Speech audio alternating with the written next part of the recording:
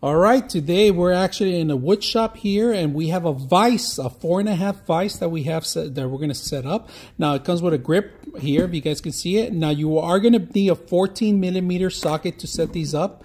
If you guys can see, we have our socket. It's not included. Now they do give you these rubber silicone ends, and they come with magnets, so you can actually set it up on the actual grip itself if you don't want to damage any of your woodwork or metal work that you're doing. It comes a couple other options here that you can set up if you're running some rods or some cables here. Now they give you two options. You can mount it to the actual wood panel or the floor or the table that you have, or you could, like I said, you could set them up with the grip if you have to. So we're going to set it up today with the actual grip today, and we're going to test it out how strong it is. This is a 360 rotation. The grip is very simple and very strong, and it will not move or budge as long as you have it well mounted wherever you're setting it up. All right, so here we have the vise, if you guys can see it. 360 rotation, all right, anywhere you want. It kind of hits some area, but you could lift up certain things. Now this one, if you want to lock the 360, you lock it in place. It won't move, it won't budge, all right?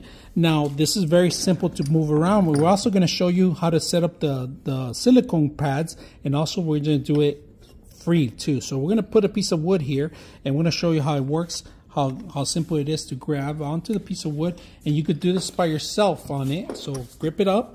The last one, the 360, and it won't move. Now this thing will not budge anywhere. So this is how we're going to demonstrate here. So we have a rod here that we're going to go ahead and cut. Just to go ahead and show you.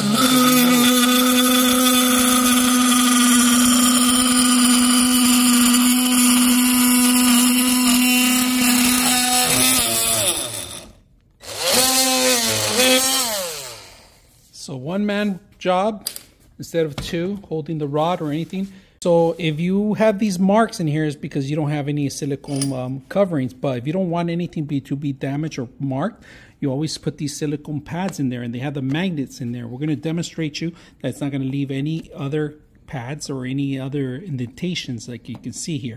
So we're going to go ahead and set up a piece of wood. We're going to cut that piece that we just in that little part. We're going to go ahead and grip it out here.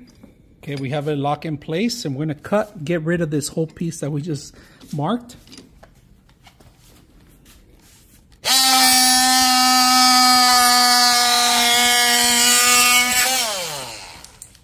And now we're going to open it up to see if we have any kind of marks. With the silicone pads, beautiful. Didn't mark anything.